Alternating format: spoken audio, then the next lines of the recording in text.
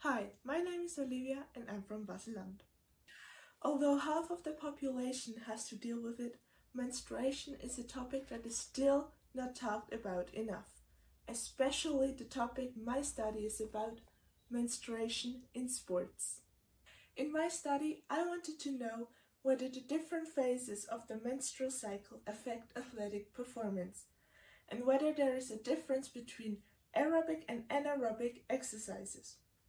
Therefore, I split the participants into two groups, one doing an aerobic and the other one doing an anaerobic performance test. The results showed a pretty clear tendency. In both tests, the best performance was shown during the luteal phase. That's the phase at the end of the cycle.